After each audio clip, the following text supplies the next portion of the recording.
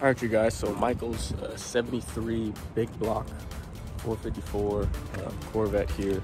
He came in with a misfire on cylinder 2, so he was losing compression, basically due to the failed valve guide and a bad valve on that head. So we went ahead and got some new heads, put that on the car. It's running much better now, running on all 8 cylinders like it's supposed to. He also got a Holley EFI sniper system.